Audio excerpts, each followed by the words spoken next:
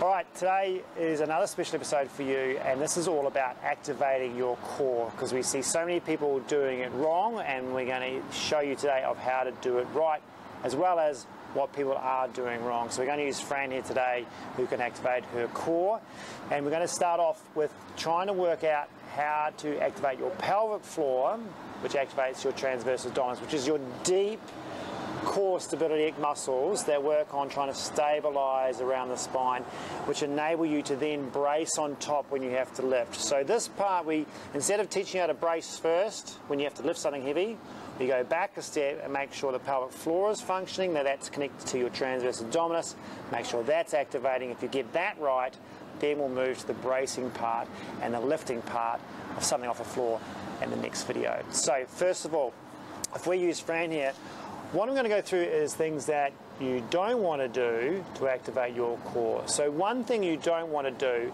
is to try and hold your breath and brace as hard as you can. Okay, so when people say, oh, switch on your core, we've got to stop thinking about trying to just tighten this area as much as we can.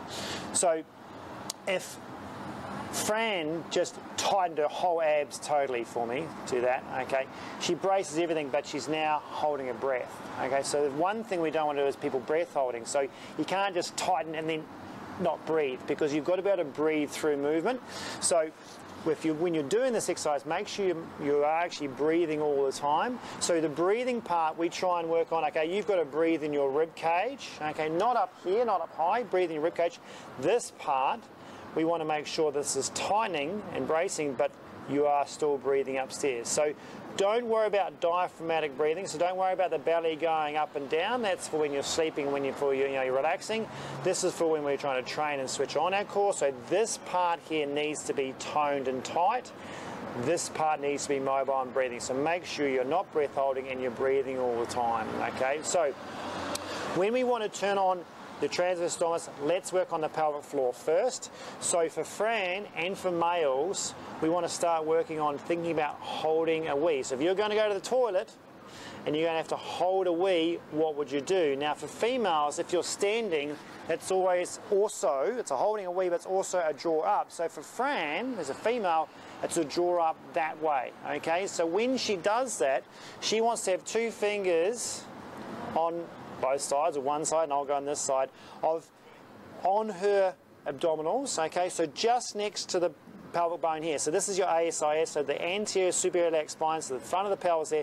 She wants to be just next to that, okay, and she's over in an area where she'll feel whether her tummy is doming up or hollowing out or tightening and flattening. Now tightening and flattening is what we want. We don't want hollowing out and we don't want doming up.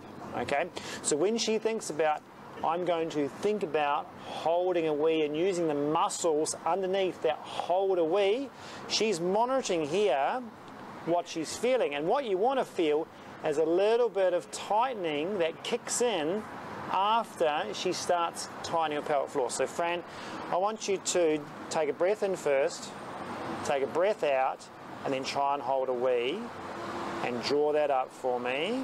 Good. Now if you notice, her tummy button just pulled down a little bit, which means she's getting a bit of a connection between the pelvic floor muscles, which are deep in the pelvis, and the transversus abdominis, which is this sheet of muscle here that's under the six-pack, under the oblique muscles, that works in this sort of fashion. So when it contracts like that. So if it contracts correctly, the tummy will actually drop down a bit, it'll tighten, and the belly button you'll see get dragged down because the belly button's attached, right? So it'll get dragged down as the actual tummy is getting dragged down. Now, what she doesn't want to do is think about trying to drag that belly button down as much as you can, because if she does that, you'll see what happens. You try and draw your belly button down, what happens?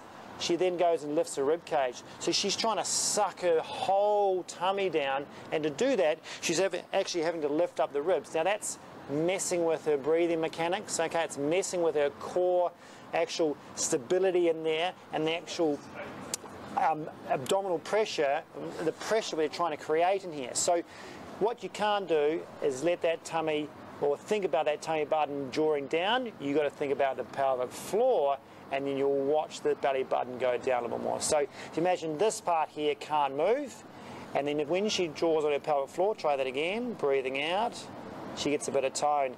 And you can see it's actually getting dragged down and a little bit actually south, which is perfect. And then here, you'll feel that little bit of tone. So the first thing we're talking about is not breath holding. The second thing is making sure that belly button doesn't, you don't think about hollowing out through there. We don't want a hollow core. We want a flat, tight core and not having those ribs coming up and down. The other thing we want to make sure of is she is not working too hard. So she doesn't want to have, when you draw on that pelvic floor and you get that tone there, she doesn't want to crank it up so much that it actually kicks in more muscles like your obliques and she starts doming up. So we're going to show you that one. So if you draw down again for me, breathing out. So she draws down and she keeps cranking it, keep going, she will start, see that? She fired up everything else. She fired up her six-pack, which is the rectus abdominis and her obliques, and that made everything bulge out. Now that's what you need when you're going to lift something heavy, but not when you're trying to activate and switch on and prep those muscles. So pulling on too much is sometimes a bad thing. And again, if you pull on too much, you're going to start holding your breath again, all right? So let's retract in, let's relax again. Now, to help you with trying to coordinate breathing and pelvic floor and transversus abdominis, I suggest what you do is you start off is when you try and contract, you do it in repetitions. And you do it on the repetitions when you breathe out, all right? Not when you breathe in, all right? So she can take a breath in first and through her lungs and expand her ribs around here.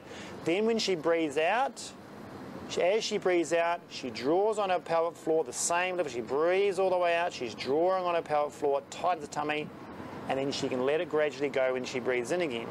So every breath in, breath out, she's actually activating and relaxing that pelvic floor, which activates and relaxes through her tummy here.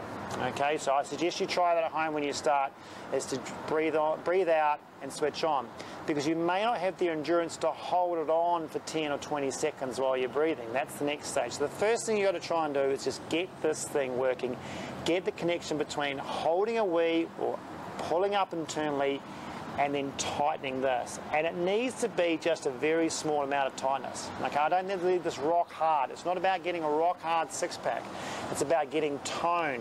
And we call it about sort of 30% of your maximum. So if she does a maximum pull, okay, a maximum drive, she goes, okay, I need to back that down to about 30% of what I can do maximally. And that's roughly about what you need for some decent core activation on that. And anything layering on top of that is about demand for how much you lift. So the more you need to put on, the more you need to lift, the more you need to put on top of that. And so the reason we're doing this is because that system has to be operating when you are lifting. You can't just brace on top. You have to have an internal system working on beforehand. Okay, now the beauty about this sort of stuff is we also use this light activation work to stop back spasming, because when you switch all this on, you tend to get a bit of relaxation in the spinal muscles in the back. So if they're spasmy and sore from a back pain, this is one of the exercises we give to actually settle some of that back pain and get that person out of spasm. Okay, so let's try that one more time. So we're going to take a breath in first, breathing out through here. So breathing in, breathing out, and then drawing in. See that belly button just tucked down, tucks that way a little bit. There's the tone. Now, here we go. See if you can do that again. Take a breath in, breath out. She draws in, perfect. Now, hold that, and then keep breathing. So now what she's got to do is almost pat her head and rub her tummy, is this needs to stay on. The pelvic floor needs to stay on. So she's got tone here, tone of pelvic floor, and then she tries to keep breathing in her ribs. So she needs to think about expanding the lower ribs, expanding around here, but keeping this on. And that's hard, but that is exactly what you've got to do when you're doing repetitions of squats or lifts or anything like that. You can't hold your breath the whole way through. You can't have this turning off and on all the way through. I want a low bit of tone here and breathing, so you're separating those systems, okay? And that's how you'll get that stability through your core and being able to breathe and be able to use your legs when you squat. Okay, so that's the final stage.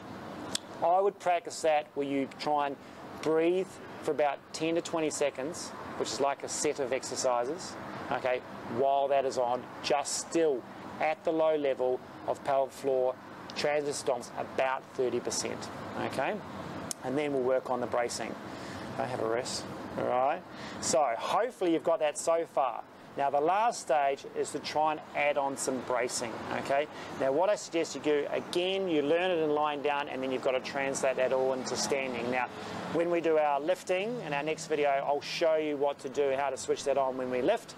But for today's situation, again, we're going to prep it. So she's got to take a breath in, she's going to breathe out, she's got to draw up her pelvic floor by holding a wee, get that tone there. And now she's going to keep that on because she's practiced, she can keep breathing. And now I'm going to cue her. When she breathes out next, she's going to do a very quick breath out like this, like that. And she's going to try and brace her spine, okay? So she's adding on rectus abdominis and obliques on top of what she's already got on, and then still try and breathe. So it's a breath in, and then a quick breath out. See that? There. Did you see that belly button go boom, down it goes? And she's got to hold that and keep breathing. Okay, and then do it again. Breath out. Bang. Hold and breathe. Okay. So, and again. Now that quick breath out activates your external obliques. And the external obliques, like when you sneeze and you cough and that sort of thing, are your power for your stability. And so that's why you see sometimes when people are, and I'll show you in the next video, when they're lifting, they go like that when they lift. Or when a kickboxer kicks, just, and they'll kick. Because they activate all their outer core muscles ready for impact or ready for load. And that's what you've got to do on each repetition when we lift. Okay, when you're lifting something at home, you breathe out quick before you lift it. Okay, and that's what will give you that stability and that strength and that support through there to prevent any further injury. Okay, good one. See you next time.